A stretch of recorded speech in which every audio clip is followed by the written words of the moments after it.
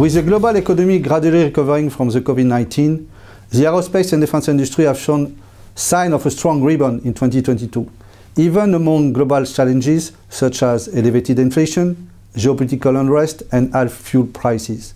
Moreover, supply chain and talent issues continue to limit the industry growth. Even if I do see a positive outlook for the aerospace and defense industry, the COVID-19 crisis has shown that the industry needs to be more resilient, flexible, and sustainable through, I would say, digital transformation, but also attracting, retaining, and developing talents, decarbonization, and of course, innovation.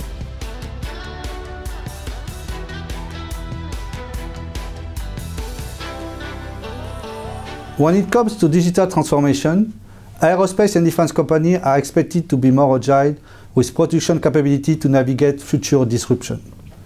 The digital thread, which connects engineering, supply chain, manufacturing, and aftermarket to enable a model-based enterprise, is expected to play an even more prominent role in building agility.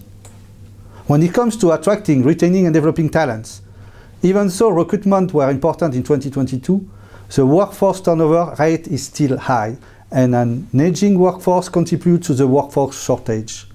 A global strategy should be put in place to attract and retain talents and encourage a culture of innovation.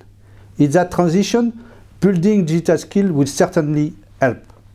When it comes to decarbonization, the aerospace and defense industry is committed to achieve net zero carbon emission by 2050.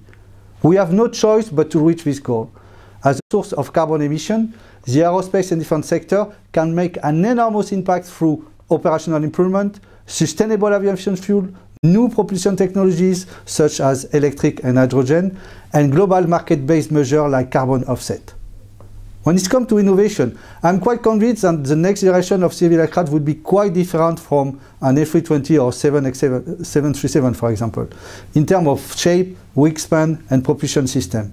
Moreover, emerging markets such as space, supersonic, hypersonic, advanced air mobility are poised to change the industry landscape and capabilities in the coming years.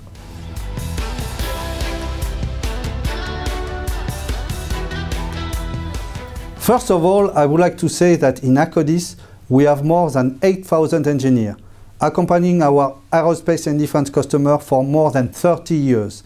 And I strongly believe that we have a unique positioning to support our clients in their current complex challenges.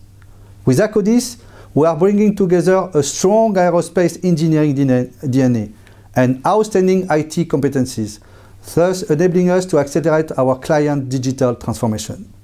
With our global footprint, we can support our clients all around the world.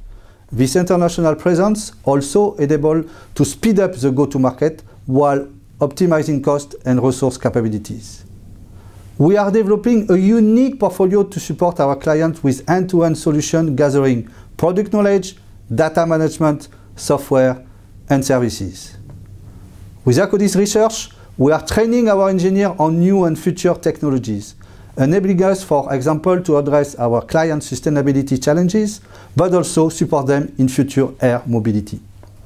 In our aeronautics COE, we are developing new ways of working by implementing new processes and methods. Attracting and retaining talent is also a challenge for us. I believe we need to emphasize that the aerospace and defense industry is a talent destination. To conclude, I want to reassure that Akkodis can support its aerospace and defense clients in their current complex challenges, but also our determination to be for our clients a real source of proposal.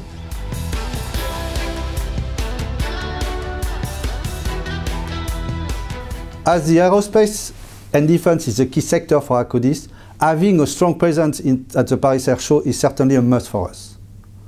Moreover, we will be able to showcase to our clients our capability in terms of innovation, in particular on sustainable aviation and digital transformation. So please come and visit us. Engineering a smarter future together.